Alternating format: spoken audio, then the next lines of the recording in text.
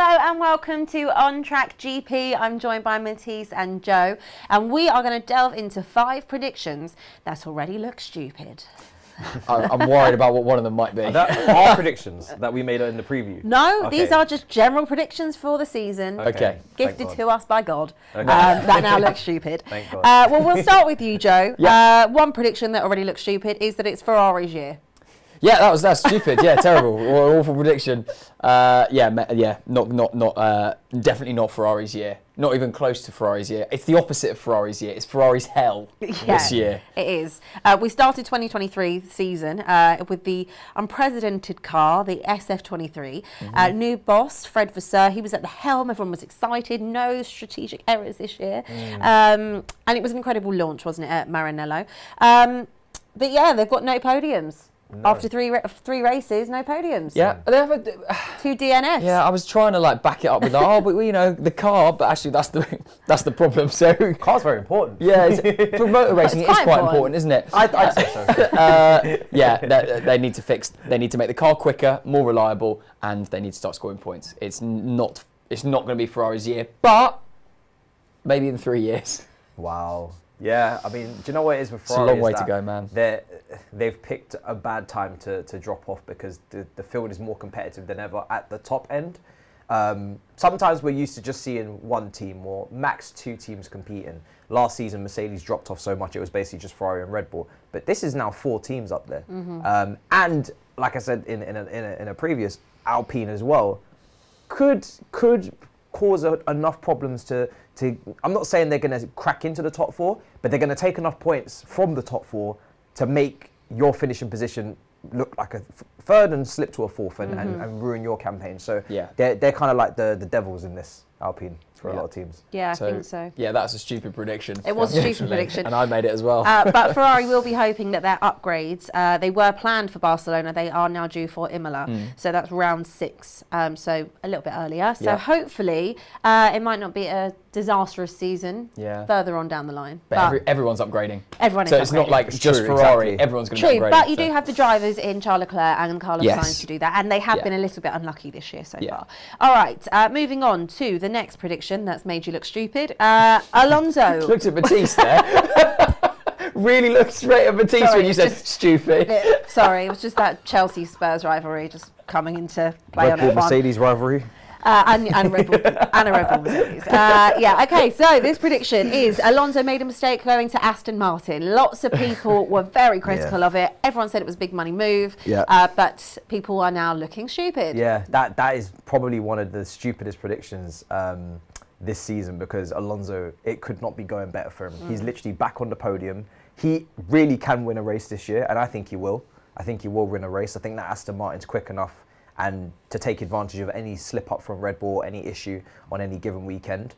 So the fact that he's gone from an Alpine team that were performing well and were looking strong, but they weren't this good. And you know, this is another level he's kicked onto to the point where he's splitting Ferrari and Mercedes and really pushing them out of podium position. So it puts a lot of stress on Stroll. He's doing this well as you know, the son of the team, because of course I think if he's ambitious enough, you know, to try and win championships, which is what it sounds like. They're saying, yeah, we have podiums, but that's not enough. We want to win.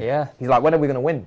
So if you want to win, you would like to have 2 drivers up there fighting. So I think at some point when that wrist injury is completely cleared up, if it's not already, I think he's back fighting full fitness now. So, but I think I like Lance Stroll. I like him. Think he's all right. I like him, but if his father is going to be so aggressive on wins, he needs to get up there with Alonso to fight. So it's 2 cars on strategy, and it's not just Stroll, you know, strolling about in 6th, you know, living life and performing. That's not going to be enough if you want to win races. Okay, all right. Number 3 on stupid predictions, that Williams will struggle. Now, actually, I don't think that's too much of a stupid prediction because based on history, that would tell you that would be accurate.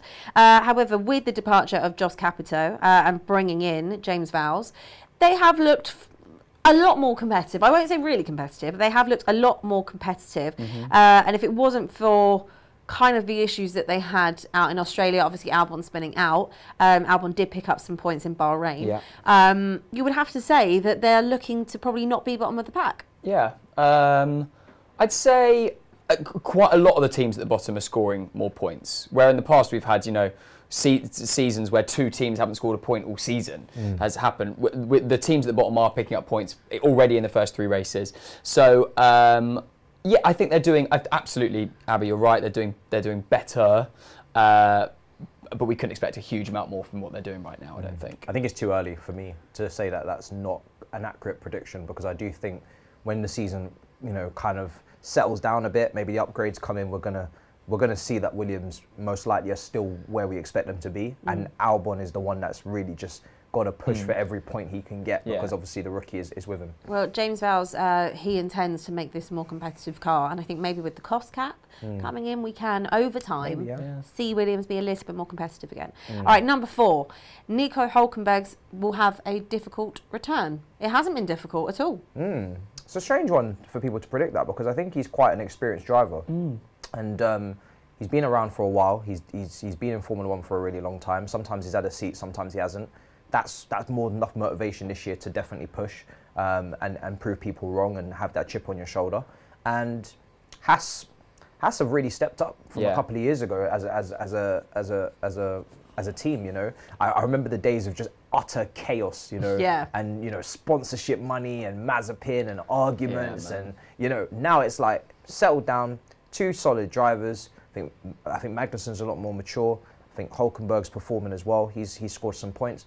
I think it's a nice position for them to be in. They're not gonna do anything crazy in terms of getting on Alpine, but I think that there's a group after that, which is like Haas, maybe AlphaTauri, Alfa Romeo, that kind of group, McLaren as well, and they'll just swap places and get points along the way and try and do what they can do. But it's been a decent return in my opinion. Yeah, I totally agree. Anyway, and going into Baku, Azerbaijan, he is 9th in the table. He's level on points with Charles Leclerc. Yeah, and he's ahead of his teammate Kevin Magnussen. So I think it's been a brilliant return. And if you think about it, he hadn't actually been competitively in a car other than kind of filling in here and there since 2019. So it's a great return he's made. He's been a reserve driver a couple of times, hasn't he? Yeah. No, good for him. All right, 5th and final stupid point. De Vries will hammer Tsunoda.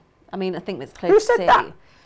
Well, there was a lot. There was a lot. De Vries came in with a lot of expectation, because you remember he came in, he filled in, he did a race in a Williams and got a point to fill in, and people going, "Oh my God, this guy's coming in next year. He's the next big thing," it certainly hasn't worked out. He's really struggling to get out of that bottom 5, really, to be honest. And no points yet.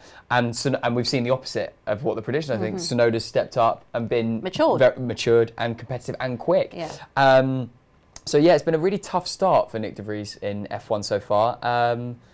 We know he's talented. We know he's done well in F2. So it'll be interesting to see whether he can start pulling that round over the next weeks, months, and even years. Yeah, I mean, there is still time for De Vries to kind of get his foot in. We're only 3 races in. But he needs to try and close that gap to Tsunoda and just make it a little bit more competitive there for him with AlphaTauri. I'm not too surprised that Tsunoda's doing better. I think Tsunoda's obviously had his season prior. He's had his rookie season as well. So De Vries, he is older, but this is his first season in Formula 1. So I'm not expecting any rookie to come in and go straight in as the lead driver in a team unless they are, a generational talent, which he's not. So I'm not too surprised. Maybe the gap is bigger than I expected, but I think it's his first season. It's not too surprising that he's struggling a little bit. Okay, but he's not young though. He's not young. He's not young. He's not young. Okay, well, thank you very much, guys. All of you in the chat, let us know what you think, if those 5 predictions were indeed stupid, or if you still think there's clout for some of them. I think some of them are ridiculous, actually. Quite ridiculous. But get yourselves in the comments, have a chat with us, and let us know what you think. Also, for an in-depth look at anything regarding F1, head over to planetf1.com for all the action. Take care. See you soon.